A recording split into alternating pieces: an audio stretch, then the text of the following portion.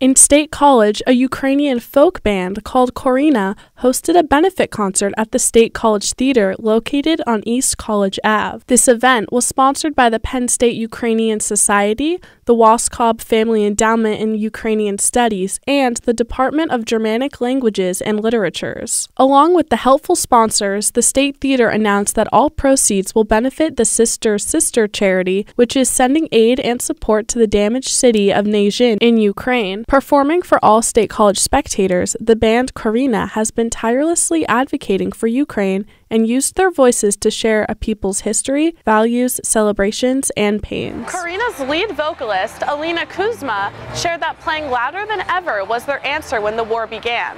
Since the war, Korinya is even more motivated to spread love for folk music and have fundraised hundreds of thousands of dollars that have already been sent to relief efforts and non-lethal military aid in Ukraine. Korinya's passion to showcase their cultural heritage is made possible by their fans. The band has been told that their music is like going home and hearing their grandmother sing to them or being back in their Ukrainian village for a wedding.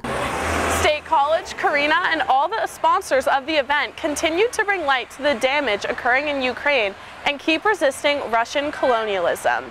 The State Theater held a performance of laughter, dance, and music, all for the greater cause to save and protect families in need across the world in Ukraine.